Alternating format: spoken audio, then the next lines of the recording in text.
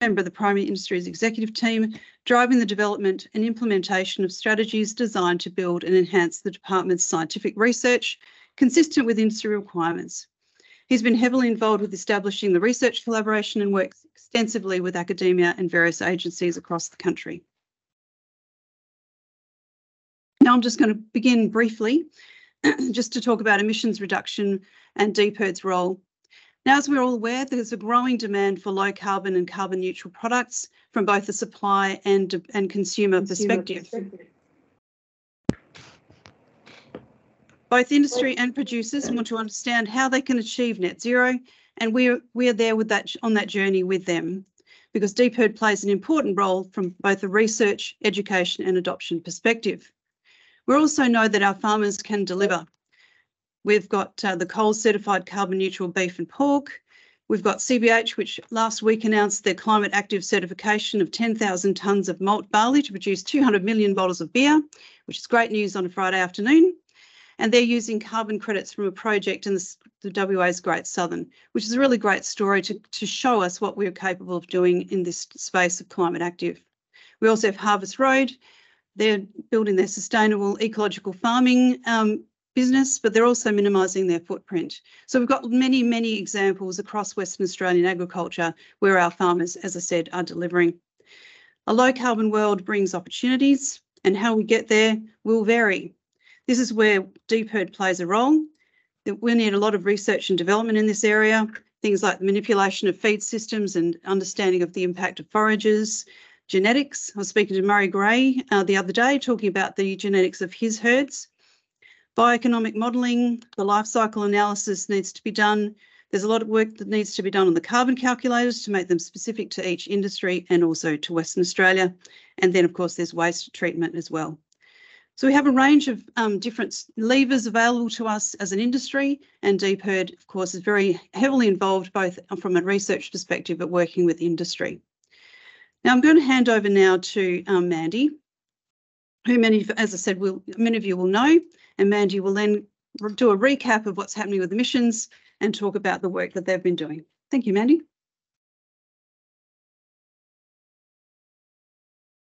Thanks, Kerry, and welcome all. It's great to see so many of you online. And as Kerry said, I'm just going to give a bit of a recap and where we're at with the agricultural sector emissions reduction strategy and a few other bits and pieces whilst I've had the opportunity of having some of you online.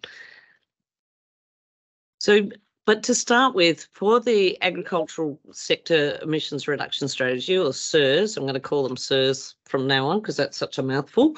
Just wanted to set out what some of our guiding principles are. There's guiding principles from the perspective of the overall state SERS, but DPIRD had some of their own guiding principles. And a key one of these is the reporting and planning.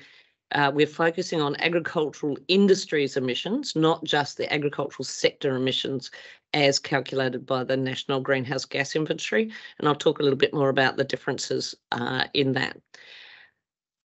The other one is, though, although methane from livestock is a major source of emissions in Western Australian agriculture, and if we just wanted to have impact on the big source, we would just focus on methane. But what we're doing is focusing on all industries or all major industries in West Australian agriculture. So whatever their size, so extensive livestock, intensive livestock, grains and horticulture, because we felt that was really important that all those industries contribute a lot to Western Australian agriculture and Western Australian food security, all sorts of things. So we wanted to ensure that everybody was being included.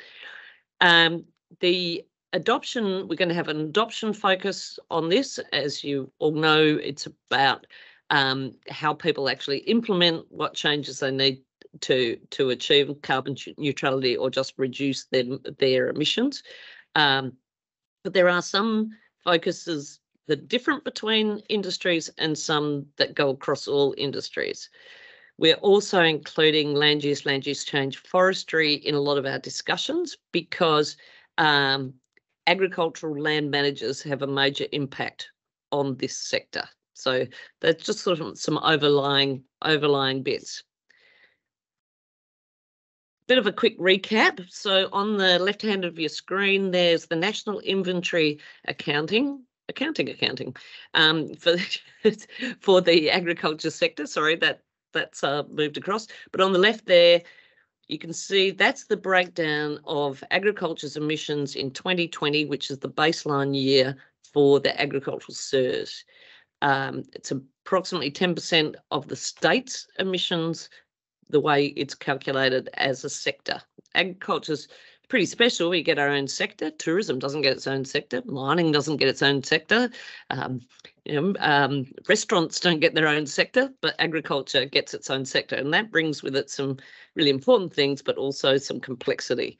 So just on the left there, you'll see those 6 contributing areas to our emissions. The one that's not represented there is rice cultivation, which is included in the IPCC set of things that are covered, but because rice isn't a big thing in Western Australia, that sort of disappears off. So as you'd all be aware, that big blue part of the pie is enteric fermentation. The next one is agricultural soils, liming, urea application, manure management, and then field burning of residues. On the right is what agriculture industries have for their accounting. And as Kerry pointed out, we are about what our industry emissions are, what our products emissions are, because agriculture operates in a marketplace, and we export our produce, which people are expecting to have lower emissions. So we and to do that, we actually have to include all those agricultural sector emissions.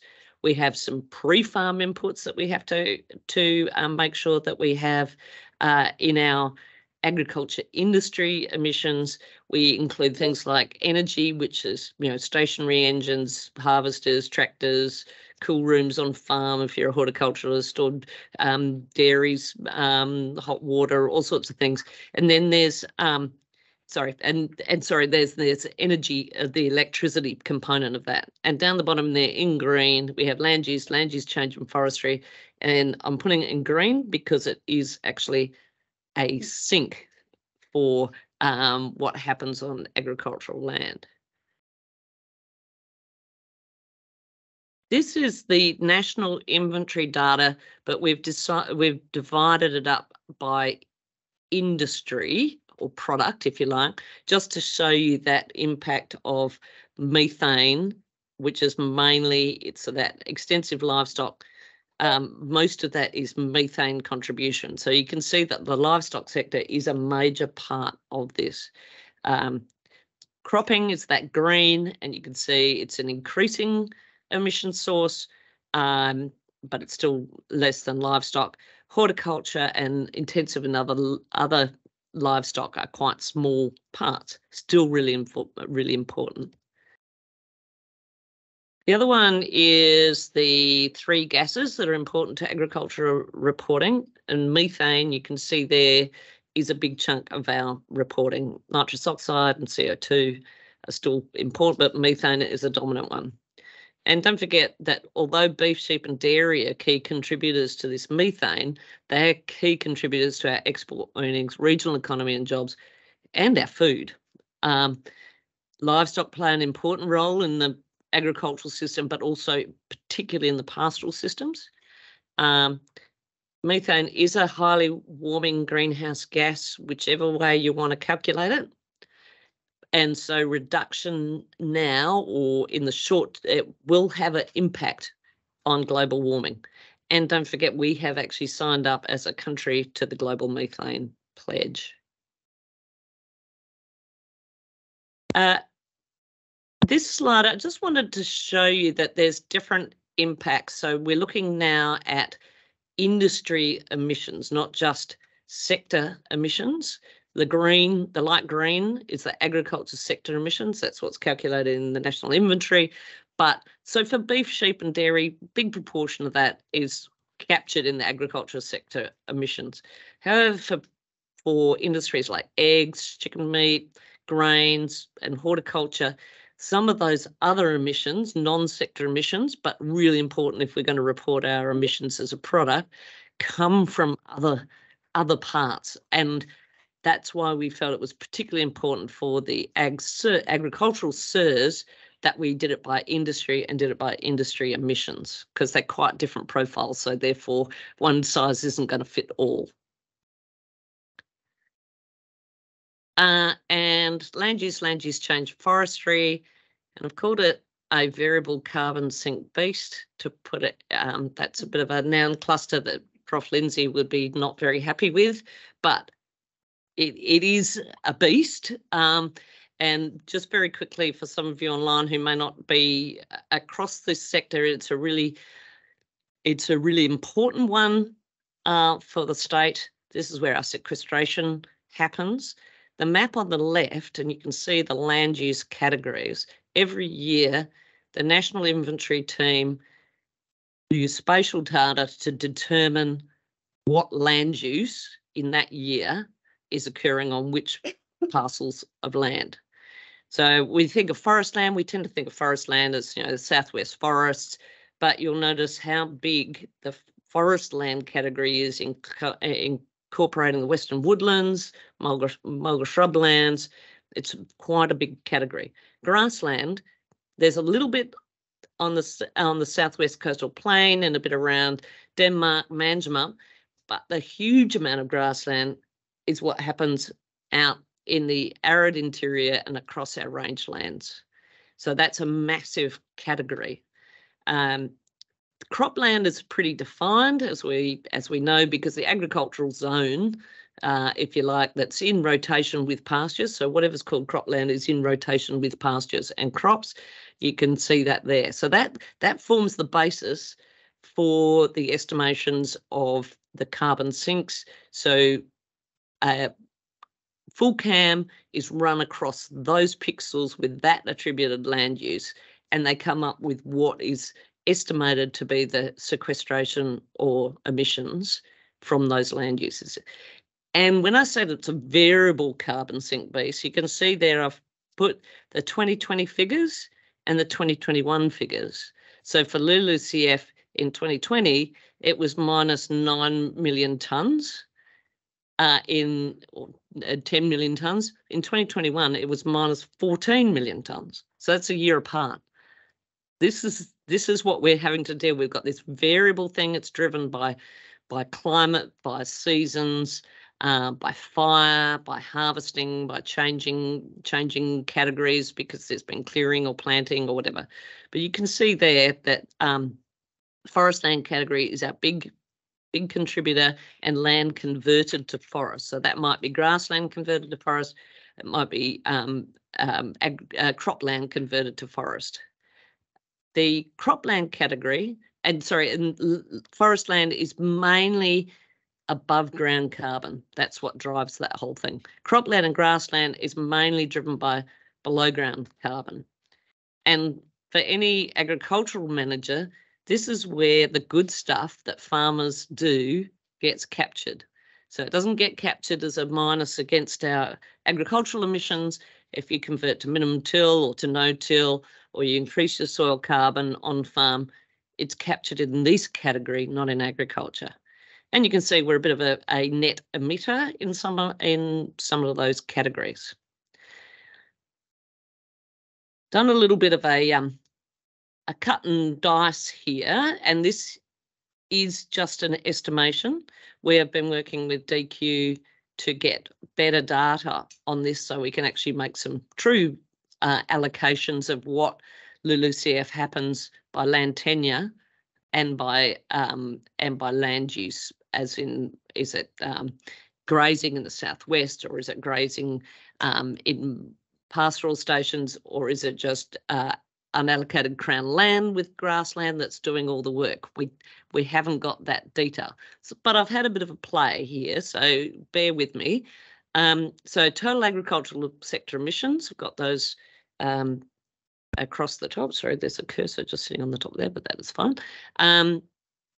You'll see those there. So going into the LULUCF, what I've done in this next column is I've made a partition of those LULUCF numbers by the proportion of land we think it might be happening on. So forest remaining forest, and remember that was a big one.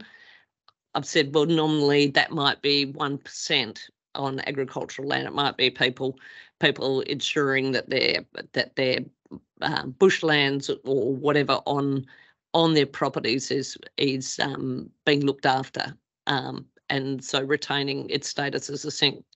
The land converted to forest, I've taken a liberty here and put 95%. Now, it may be less than that because there is a lot of reforestation happening on mining leases, for example, in the goldfields, and some of the lands that were classed as grasslands may be growing into tree cover, which then makes them convert to forest. But bear with me on that one. 100% of the cropping land remaining cropping land, take it on the chin. That's what we've got. Land converted to cropland, land converted to grassland, the 38% relates to the fact that the rangelands covers about 38%. The pastoral leases cover about 38% of the rangeland. So you can go, okay, well, under those sorts of assumptions, we're in 2021, the sequestration rate is about minus 10 million tonnes. A lot of that's driven by that land converted to forest, and that we may have that wrong, but going with that. And you go, well, agricultural sector emissions, and it's just sector emissions, are about 10 million tonnes as well. So there's a bit of a balance there, and I don't want you to be so much hung up on the numbers, but we need to remember that the agriculture sector is a driver of good land use change sink and responsible for it. But we hope to have a more accurate table provided for you in a couple of months. Been working with DQ on that.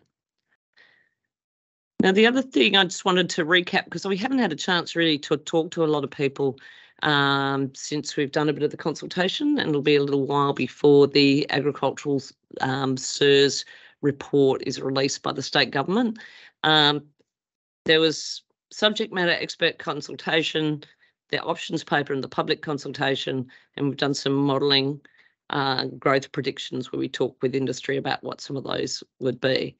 The 10 big things, some of you online will have been at the 10 big things. This was a bit of a joint one between the research collaboration and the SERS program. July 22, sorry. Yeah, I was going to say it was about a year ago, but there you go.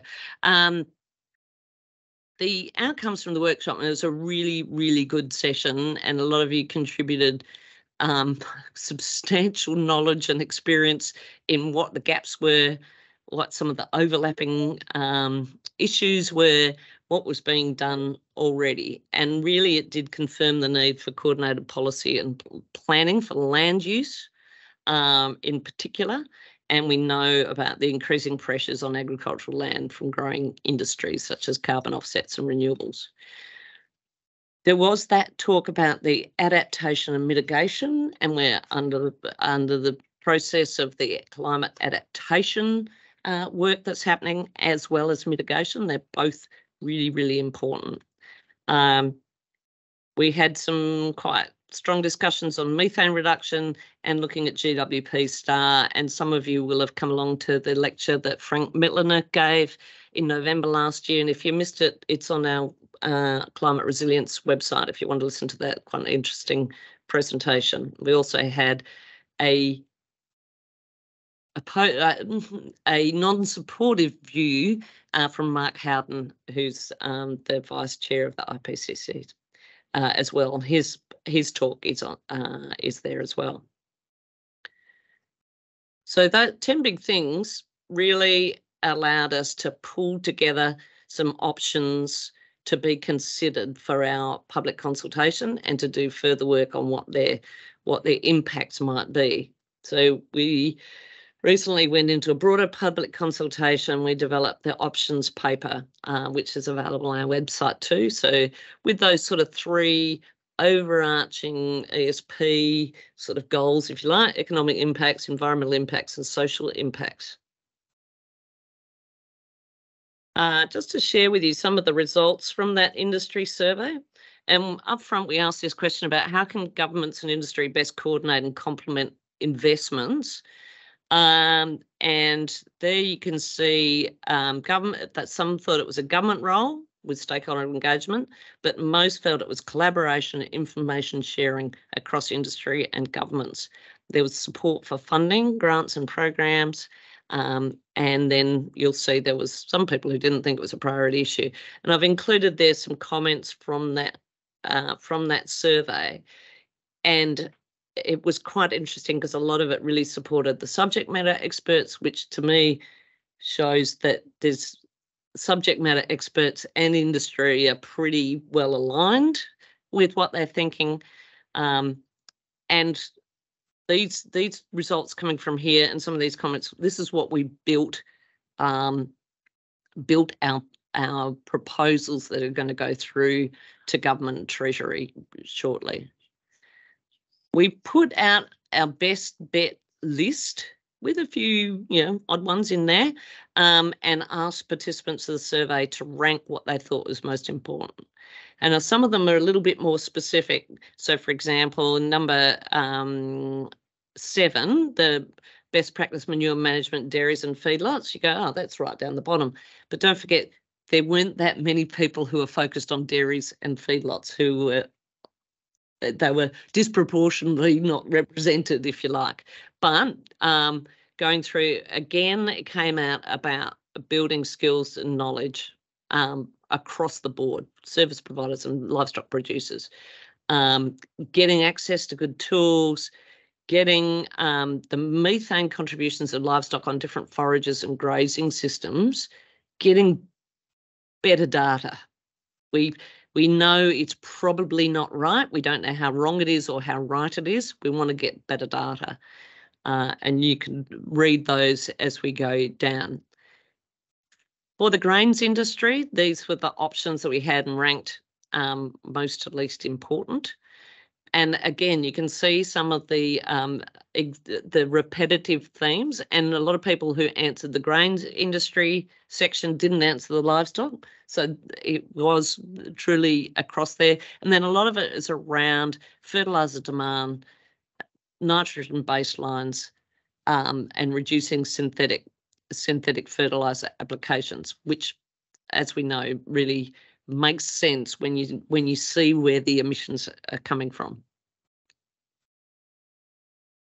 Intensive livestock and horticulture, and my apologies to the intensive livestock and horticulture sections. We blended you together in this survey, it wasn't that we were trying to diminish your response, but it was about keeping the survey at the length that we wanted as many people to participate as possible. So these go across both those. There was nitrogen fertilisers that came through from horticulture, and don't forget too, a lot of intensive livestock people also run broadacre livestock and grains as well. Skills and knowledge came through again. Irrigation, plant nutrition was important. Energy needs, and energy needs energy is a substantial emitter in livestock and horticulture industries. So, and you can see through to those. So if we go to, we also put in, although it's not part of our SERS, our agricultural SERS, we also put in about carbon sequestration potential because it is part of the farm system. And yet again, it was about skills, knowledge, farmer-friendly programs, but also getting better data. Better data again. We need better data. We also had a session which industry groups and came together to work with Steve Wederman from Integrity Agriculture, who was running our modelling prediction work.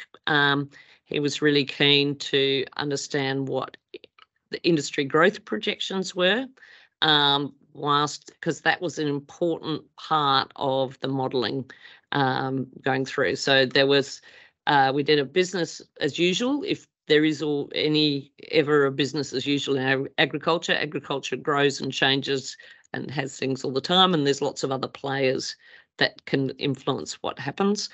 but we did it for ag sector, for the national inventory methodology, but also from an industry approach. And as I said before, we did it by product or by industry. And we tried to look at things like the on-farm fuel, electricity, imported feed, those sorts of things.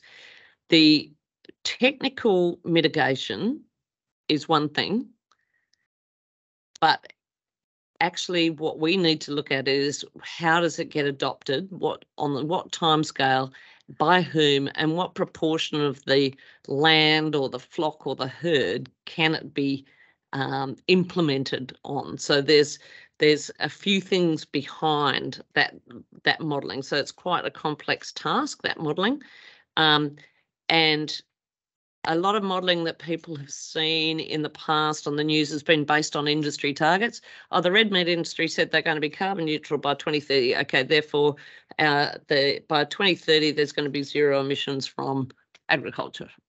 We didn't base it on industry targets. We based it on that likely mitigation, which is a different approach to some of the other larger scale modelling that you might see. The modelling for sheep and beef showed that the key mitigation technologies was likely to be delayed towards the end of the decade, and that's mainly if it's reliant on feed supplements. We haven't reached a point where we've got feed supplement availability, and we're expecting that's going to take a little while. Feed delivery technologies for the grazing herd and flock. And then there's a current high cost, and there's not a market driver at this stage. We're starting to see that. And some of the strategies that were identified that we've been working on in the modelling was it's around that feed delivery mechanisms, and MLA have been doing a lot of investment around that feed delivery mechanisms or investing in that. Early stage uptake of supplements when they're available. The work with the sterile leucaena was identified as a key one for the north. Leucaena has an endomethanogenetic and a productivity contribution. There are good options with southern pastures, but it's about trying to make that all work together. So I go on to the pork industry, for example, and some of the modelling projected, we've got some issues in there. There's manure management is a key, and although we've got a pretty good, robust industry around that, there's significant costs in new infrastructure with covered ponds, anaerobic digesters. We're also seeing this shift, and this is in chickens and eggs, not chicken or eggs, is as we shift to outdoor production, it's harder to manage the manure. And we also don't know much about what actually the cycling of that manure and its impact is on our soils and the areas where these outdoor systems are being put in place. So it's around that as much as anything, and low-cost covered ponds. There might be some other opportunities that was raised by industry about different treatments of effluents in ponds rather than having to go to anaerobic for smaller players. Some issues with the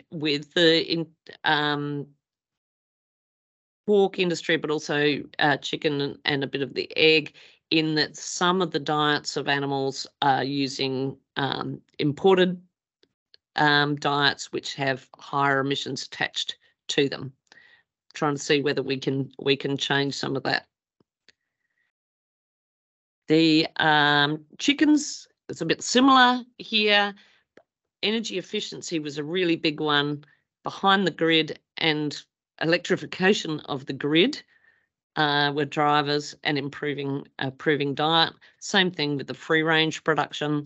It's about working with those known drivers to see what we can do to help the chicken industry as a broader SERS and as an agricultural SERS. Grains is an interesting one. High proportion of emissions in cropping arise from external emissions, the inputs. And I've got there that grains were projected by industry to grow at 3.5% per annum. So we've got some research gaps there, which a number of the researchers online have been working on for quite some time. And we need to keep building our knowledge in that. And really the things that are under control of grain growers is around nitrogen use efficiency, right time, right product, right place, right application, those sorts of things. Horticulture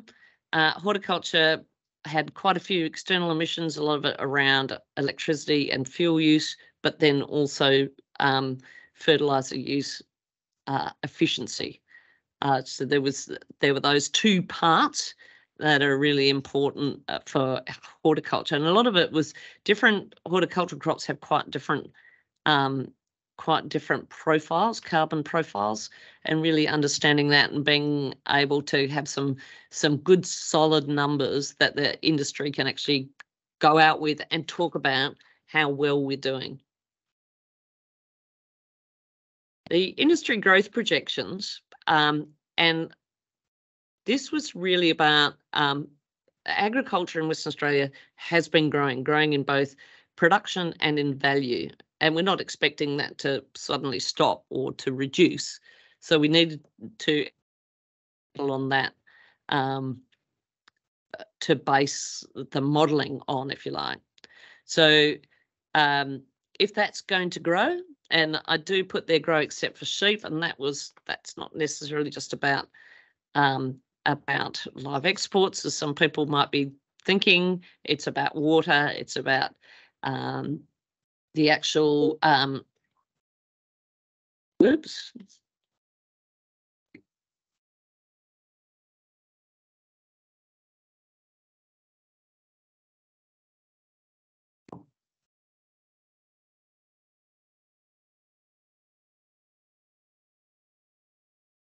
I need to do. Has it dropped everywhere?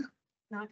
It's just this one. Just this one? Yep. Internet. It's like that other room that just drops out after an hour. But You've been going. You're in? Minutes. That's fine. Okay, cool. Yep. You're back. Oh, That was just the intermission. yes, that was the intermission. That's when you got your chop bombs. I'm sorry, not quite sure what happened there, but we disappeared. So where was I? Industry growth projections. So, and we know the demand and price of WA produce is increasing. We have a good reputation, and there's a growing and insatiable demand for protein across the world, particularly in our export nation, our export partners. The other thing that it took me a little while to get onto as well, WA population expected to grow at 1.6% per annum. And so by 2035, that's equivalent to about 27%. So to give you a bit of a sort of a focus for that expansion that we've got on that table there. So our goal has to be how to decrease emissions without constraining productivity and growth. So we need some really good technologies, efficient production to be able to achieve that. That's what I was saying with sheep. The decline was around water, competition for land and cropping, if cropping is going to continue. And also with sheep too, we're getting more efficient. We're producing more with less animals. And so that does have a good impact on our sheep emissions too. So if the industry's counted by the number of sheep, we're producing more with the same or less numbers of sheep.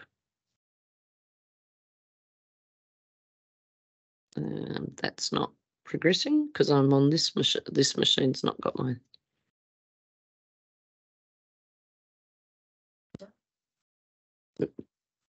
I can't progress on here because for some reason. Jump back to here.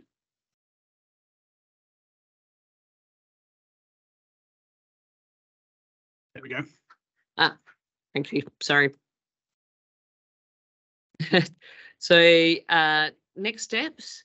So we've assessed the high priority options identified by both the public consultation, by the subject matter experts, by conversations across the nation with subject matter experts in different industry groups as well, and pull that together to start informing our proposals that we'll put forward as part of the SERS. And we've been as tight and as focused on the priorities as possible. We can't do everything, but we need to be able to really focus on some of those key ones. But we have kept to that. We've got things for extensive livestock, intensive livestock, grains, horticulture, and the overall adoption program. So we are focusing on that. And the LULUCF has been included as well. And although it's a small part of the state's agricultural industry emissions, there were some consistent things across all industries: electricity, efficiency, and reducing diesel use. So they'll be included. So, for example, for grains, it might be only 10%, but we need to still keep pushing that reduction of use of fossil fuels. For horticulture, there's some more opportunities around irrigation, pumping, as well as small machinery. So that's been a key focus. I've got just a couple of minutes, and I thought I'd just share with you a little bit more about the carbon neutral livestock at the Katanning Research Station.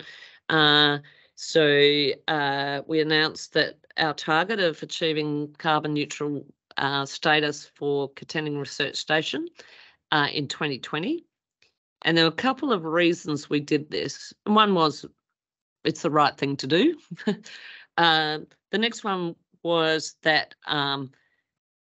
we wanted to have somewhere where we could demonstrate emerging and proven technologies in a farm system, particularly for broadacre farm system. A place, Katanning was going to be a place where we were going to do a whole lot of research as well. So how do we bring it together?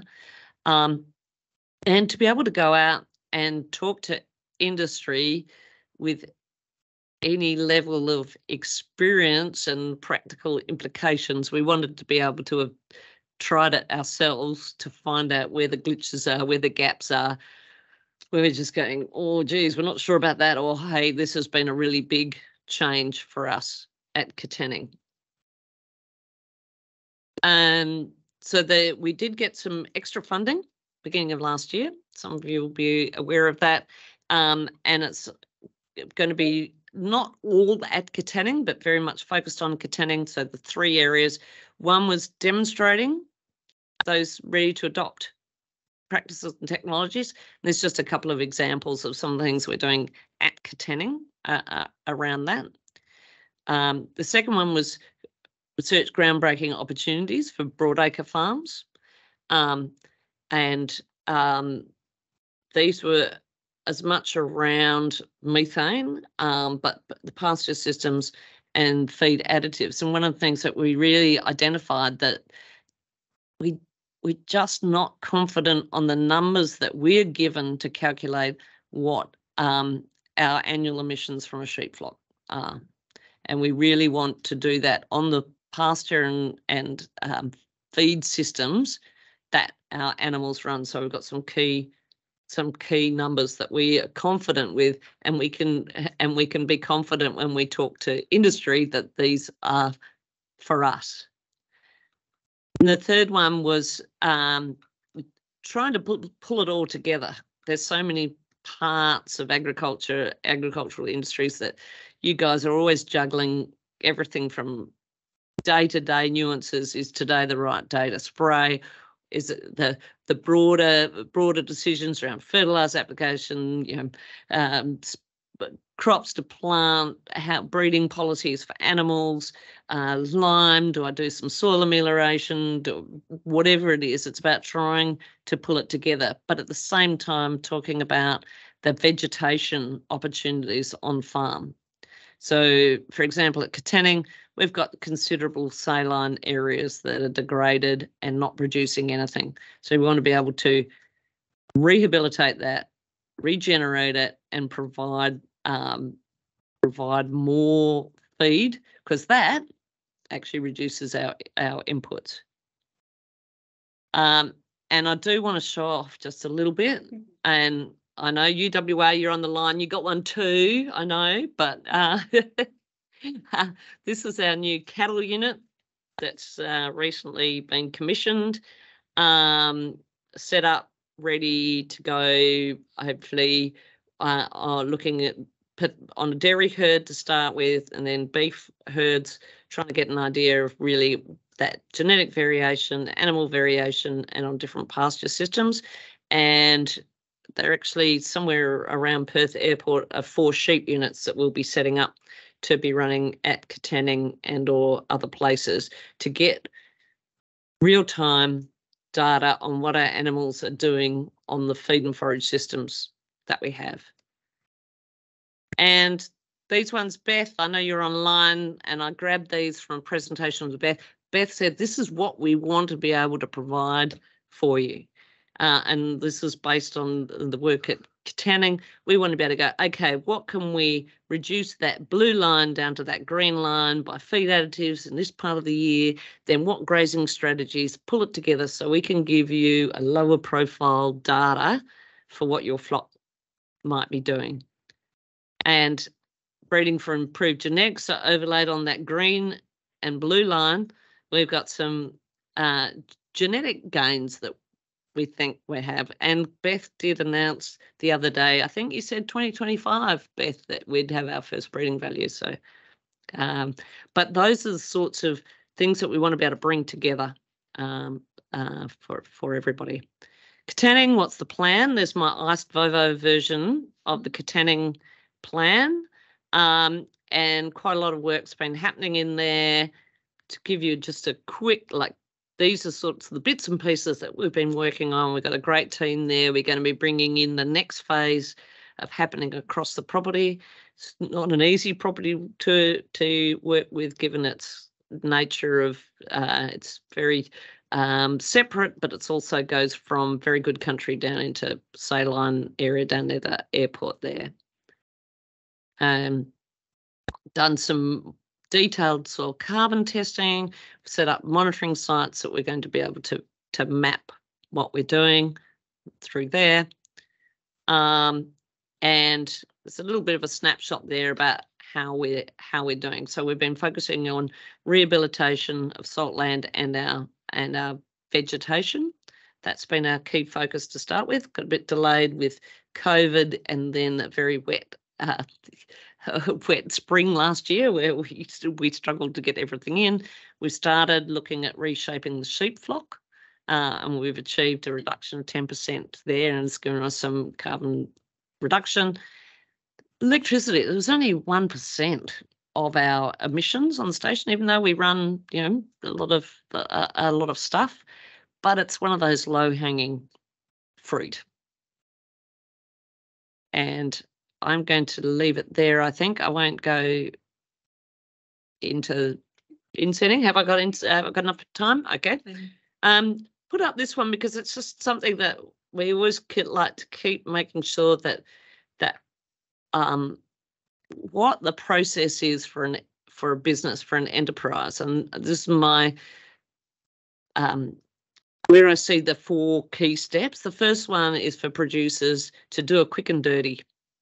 Use the online tools, get your basic carbon account, figure out whether your numbers are 5 or 50,000. You know, get some numbers, and then you can also determine what sort of sequestration opportunities there are. Do some what-if analyses on changing things on farm. Do some looking at what sequestration you're likely to be able to get. Business planning is always important. Different things suit different businesses. So what's the strategy? What's your long-term goals? Where does it fit? And then we've got, if you're wanting to go further, i.e. achieve carbon neutrality for your product, for example, are you going to be looking at insetting carbon? Or you're going to be looking at offsets to be able to sell. So those are sort of the 4 steps in my mind. And I wanted to just flag this new insetting method that's going to be registered with Climate Active. We're hoping it's going to be pretty soon. And this one is different to an ACCU. They're not tradable. It's a supply chain verification. And it's really an annual carbon balance. So you put forward what your annual carbon balance is. What did you emit in that year minus what you grew in carbon? So it's a balance sheet. It's a running balance sheet. There's going to be 7 methods. The first one is the one that's about to be released, which is accounting for carbon sequestration from tree planting. We're also going to run a pilot at Katanning, so we understand how the measurements are going to work, what some of the issues might be. It's a very new method. The nice thing, or what the exciting thing about this is, it's a little bit different from the ACCU process where you have to register a project. You've got to do your planning, register it, then you can start. The implementing it. This, because it's an annual account, a balance sheet, if you like. You don't need to do that. You still need to register that your carbon balance, for example. So it has much lower costs. And also what it allows is that producers can hold on to those and use it in the supply chain that they're selling products into. As I said before, it's going to be run by Climate Active. And if you do have plantation or some revegetation, there's a lot of producers out there in Western Australia who did some magnificent work across the 80s and 90s and 2000s. So, for example, you've planted a block of trees on your farm in 2005, and it's still growing, it's still actively sequestering. You can actually put that on your balance sheet, even though it was done back then. So it's how much grew. Of course, if you bulldoze it, you'll need to take it off your balance sheet. So up from 1990, anything that's grown. The other thing is, if you've got shelter belts or narrow belts which aren't really captured by the ACCU program, they can be included on here. So the cost level is also much lower. So that's an exciting thing. It has to go through a process with Climate Active, so it's verified, and we'll keep you up to date with anything we find out there. Thank you.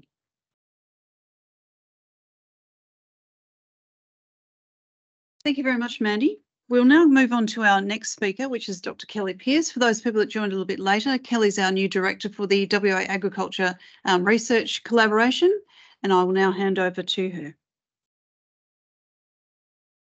Hi everyone, thanks for having me here today. Cameron, you're on slide duty. We've just had a few slide issues today.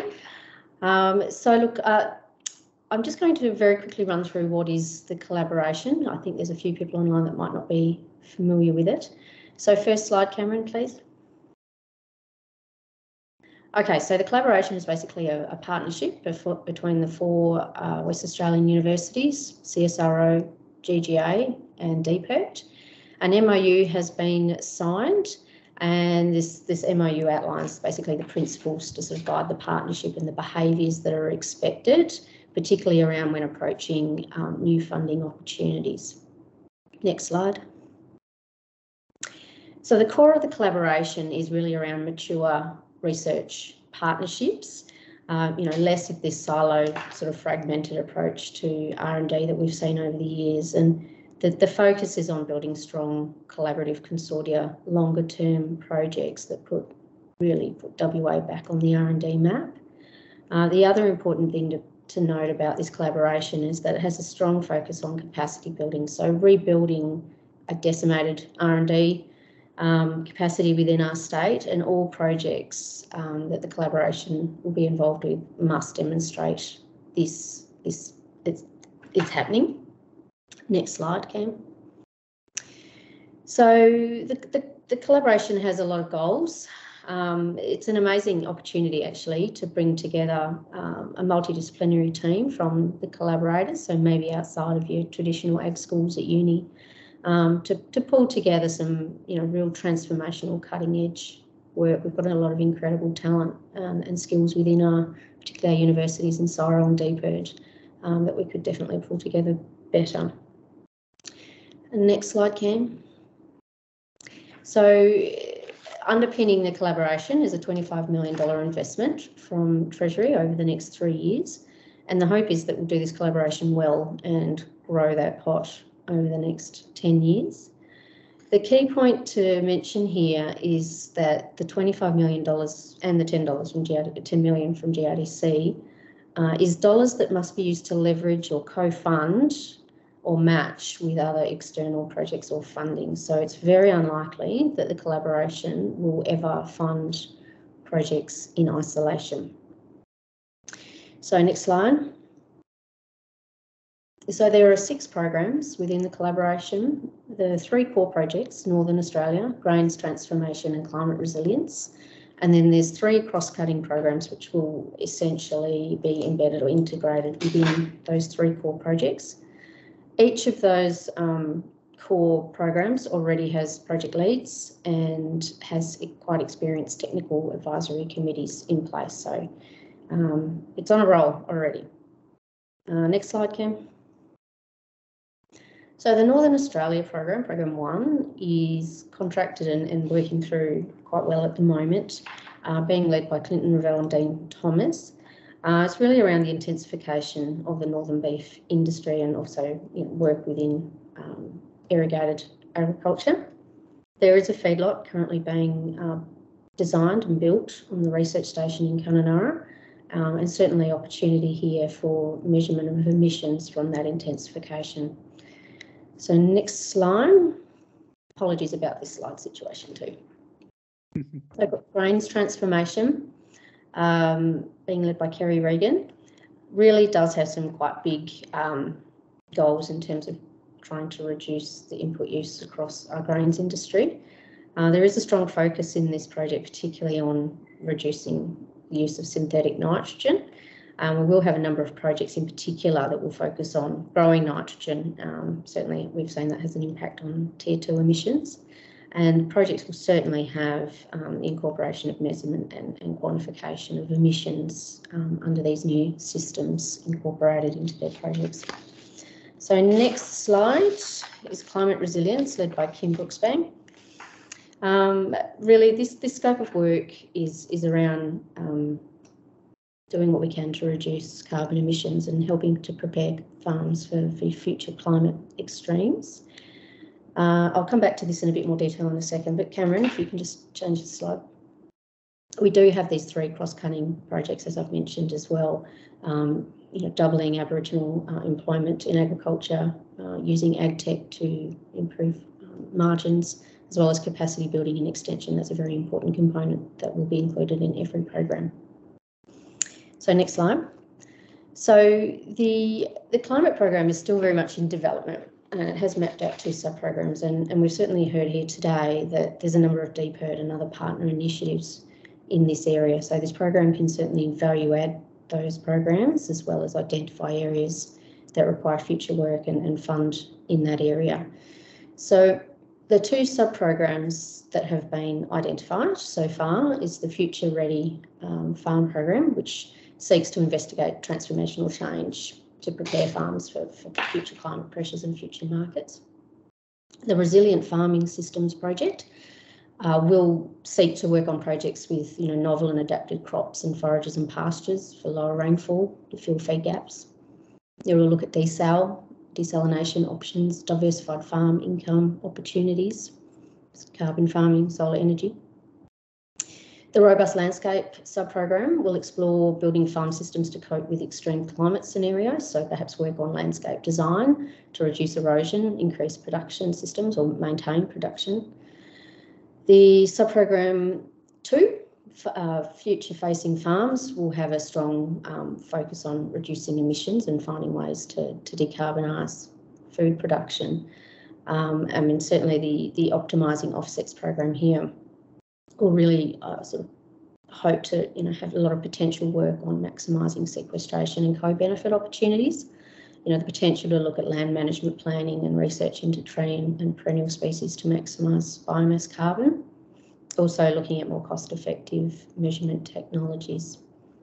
And the carbon industries sub-theme there will look into new industries that can emerge as a response to the need to balance carbon emissions. So potential areas of work could include carbon neutral products, biofuel feedstocks, low carbon alternative fertilisers such as green ammonia, and even do work on engineering solutions to reduce farm emissions. So next slide, please, Cam.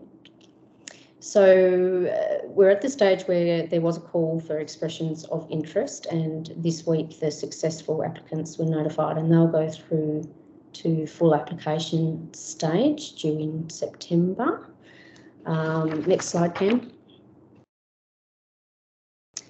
So just important to note that this first call, this first EOI process does have a focus on wheatbelt projects, but future calls will have more of a Northern Australia, perhaps horticulture and other industry focus.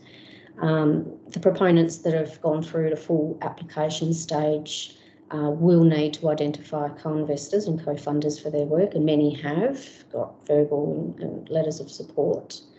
And so quite hopeful that these will get funded, but there are a lot of projects happening in our state, so it's making sure that this program integrates with what's also happening across the state, and there were other excellent projects that were submitted to this EOI that we'd like to develop as well. So if you want to get involved, there is, next slide, Cam, sorry. There are a list of, this is the Technical Advisory Committee for this program. So if you want to get involved or have any ideas, future EOI programs, these are the technical leads for each of the collaboration organisations. So get involved or get in touch with us, me. So thanks for that. Very quick snapshot. Thank you very much, Kelly, and it's really nice to be able to put a face to a name, and look forward to seeing the wonderful things that the research collaboration brings forth in the next few years.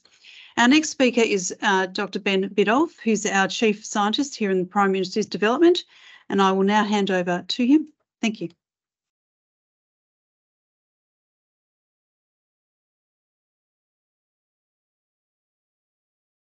Thanks, Kerry, and thanks a lot, Kelly, for giving that presentation. It's great to have someone else on to share the load with the research collaboration, and look forward to working with you and the rest of the partners of the collaboration going forward. So today here, I'm just here to give you guys and industry a quick snapshot of the zero net emissions for agriculture for zero net emissions, CRC, with the University of Queensland. The CRC is a great opportunity for West Australian research teams to get together to work in this national space. And CRCs give us one of those opportunities to do it. Why a CRC for zero net emissions? I probably don't really need to convince this audience around that, but the real advantage of CRCs is they are multi-stakeholder approaches to working on an industry solution and industry challenges. They work across industries, so they're not focused on one particular industry as well. And it's one opportunity that we get to leverage Commonwealth funding with our actual R&D funding at the state level to try and work on larger programs and larger problems, and also over long time frames. Traditionally, CRCs run over 10-year time frames. Why is DPIRD looking at being a partner, and why is West Australia a strong partner for this? This is really closely aligned with our Protect, Grow and Innovate stewardship that we have as the department and our research priorities in this area. And obviously, don't really need to reiterate how the alignment is with the other programs and speakers before me. There's 4 main research programs with the zero net emissions CRC, and I'll go through those in a bit more detail now. WA's involvement, before I get into that, WA's involvement, just like to acknowledge that there's also a lot of other people on the line today, particularly UWA, who's also a tier 1 partner in this potential CRC bid, as well as some industry partners from Western Australia are already keen to be involved, including the Grower Group Alliance, Ag 023, Yaru and Noongar Land Enterprises in our north, and KPCA is also missing off that list I've just realised, as well as some as CSB, Nutrient Elders, and some of the other industry partners in Western Australia. Where is the CRC's bid? So for those of you who aren't involved in CRCs, it really takes about 2 years to get a CRC up. There's a stage 1 phase, which we submitted in March this year in collaboration with UQ, who are leading the bid, and the other industry partners in Western Australia. We got through that stage 1 process, and at the moment we are finalising the emission of stage 2 submission, which is due at the end of August. So we've got about another 3 weeks to finalise to convince the Commonwealth what's the scope of this CRC and what's the value of this CRC. If we are successful through that stage 2 application process, we'll go through an interview process with the Commonwealth in October 2023, and that will lead to announcement in December next year and potential starting of the CRC essentially in the next financial year in June 24. This is actually a really large CRC, so what's the value of it? So obviously I'm just presenting kind of a bit of a West Australian context to it, but essentially it's one of the largest CRC bids ever put up. But I think there's good evidence and good reason why we need that. Agriculture needs to play a significant role in our transition towards net zero as an industry, but also as a major land use holder. So we have, there's good evidence of why we should actually have a large CRC in this space. It's around 314 million 10-year enterprise value. That's kind of the bid we've got. There's 6 state and government equivalents also investing in this CRC. So we have strong commitment from New South Wales DPI, New South Wales, DPI, SARDI in South Australia, as well as Agricultural Victoria. There's around 140 million of partner in kind from essentially industry partners, 90 million from partner cash, so that's the research partner cash, 53 industry and end user partners around the extraction and indention phase, 10 universities nationally, and essentially we're requesting around 90 million from the Commonwealth as part of this CRC bid.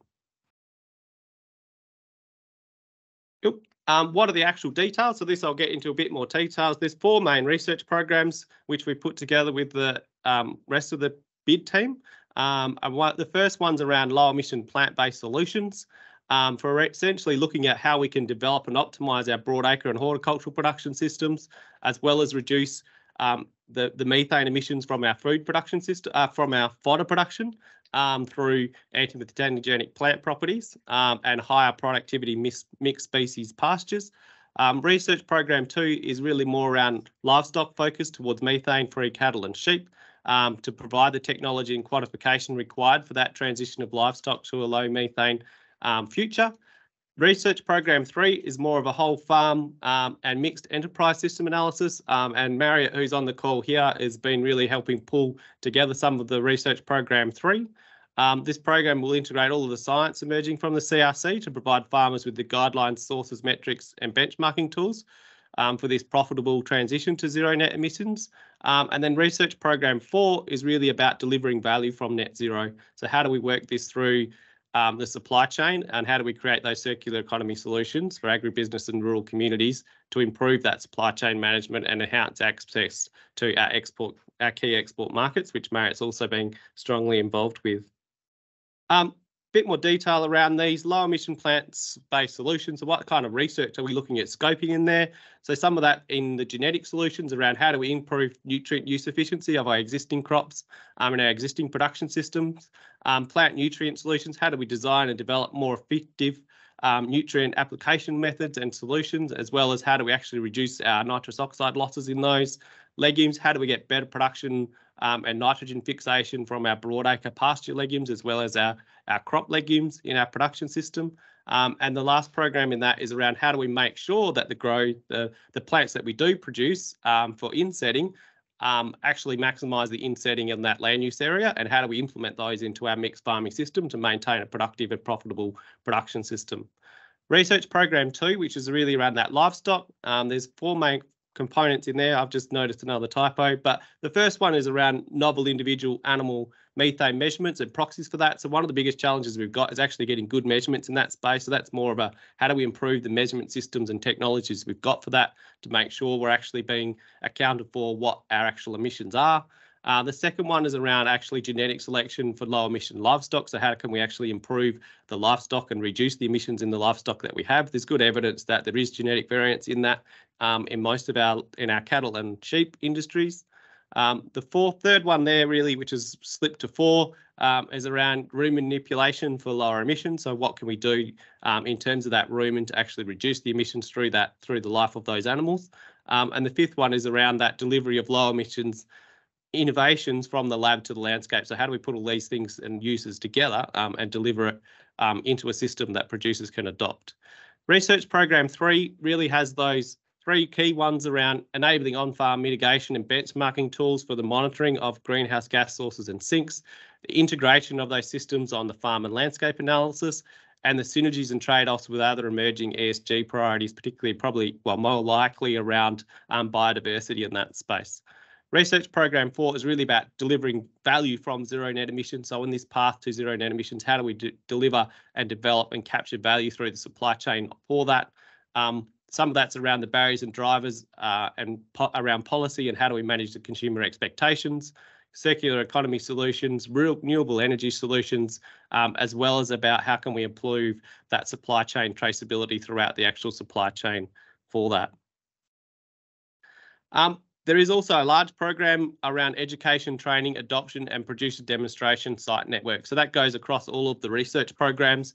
There's 25 sites around Australia, which will be the foundation of the CRC. They will include a lot of researcher and producer demonstration sites where we're actually measuring the emissions across their whole production and supply chain. And there's also another component of that is around how do we develop the research capability for zero net emission agriculture. We need to develop industry capability in this space, but we also need to develop that next generation of professionals and research scientists in this space. Methane research, all of these carbon neutrality research that we are doing or needing to do, there's new research skill sets that we actually need to develop, similar to some of the work that Kelly was talking about in terms of building our capacity as a research community, as an industry, to work in this space. This is just a quick snapshot of the major industry partners and other research partners who are involved with the CRC bid at the moment. And just to give you a good representation of what that representation is like nationally, as well as some of those West Australian partners who have already come on board. Thank you. I'll hand back to Kerry.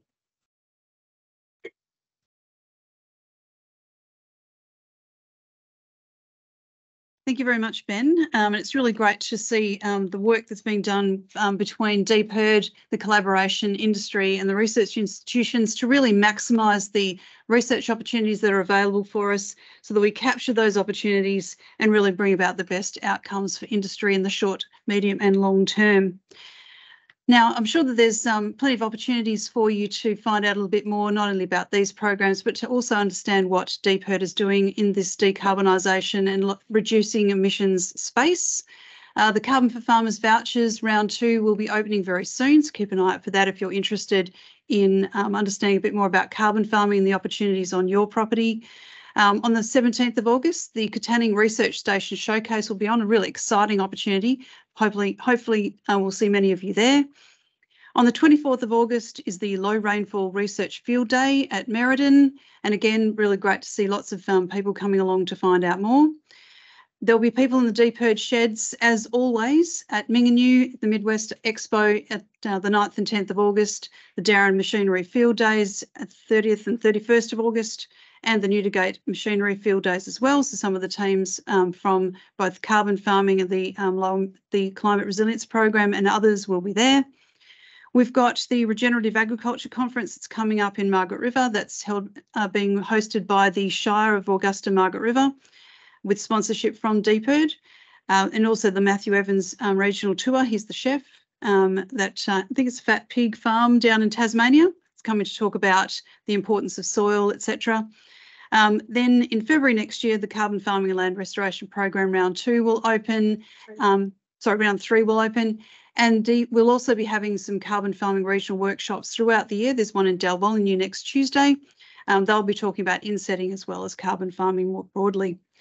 Now, we haven't had very many questions. Most of them we've been able to deal with in the chat, which was great news. However, if you would like to get in contact with the Climate Resilience team, we've got the QR code there for you, but it's also climateresilience@dpird.wa.gov.au should you wish to ask any questions afterwards. I thank you for your attendance today. Thanks very much to Mandy, to Kelly and to Ben for providing us with an update of all of those things. And we wish you an excellent afternoon. Hopefully some of that low carbon grain beer will be in your future soon. All right, thank you very much, everybody.